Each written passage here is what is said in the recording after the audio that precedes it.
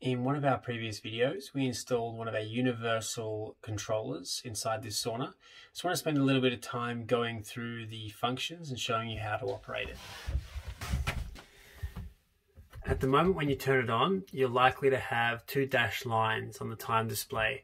This will probably only happen the first time you switch it on, and once you've selected a time, it will come back to that time each time you turn the sauna back on. So the way to get the timer on is press the two buttons below that and it'll select a number, and you just simply select a time, 65-minute session, and come across to the temperature and select a temperature that you wished it to get to. So I'll put it to the max, which is 65 degrees, and so this will run for 65 minutes and maintain a temperature of about 65 degrees.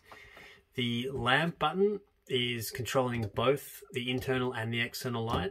So as you press it, it'll cycle through the two lights.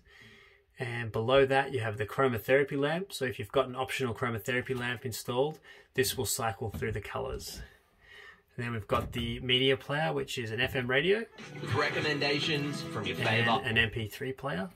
The MP3 player operates by USB stick, and the songs can be selected on the USB stick using the tune button, and the volume while you're in the media selection will be operated through here.